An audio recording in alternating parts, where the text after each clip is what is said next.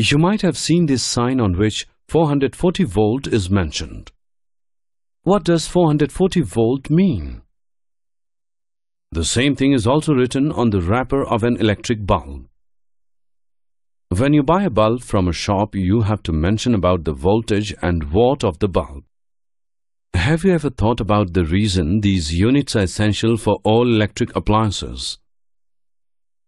The units such as 220 volt and 100 watt printed on an electric bulb indicate that this bulb will glow in a circuit with a maximum potential difference of 220 volt, and it will consume maximum of 100 joule energy in 1 second.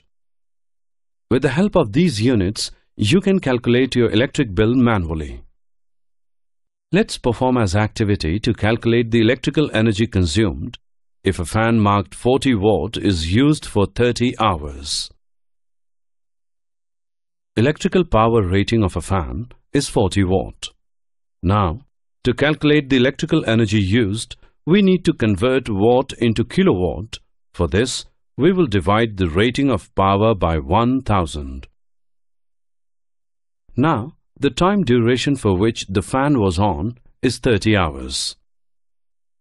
As we know, electrical energy is the product of power and time, so it is equal to 1.2 kilowatt hour, which is equal to 1.2 units.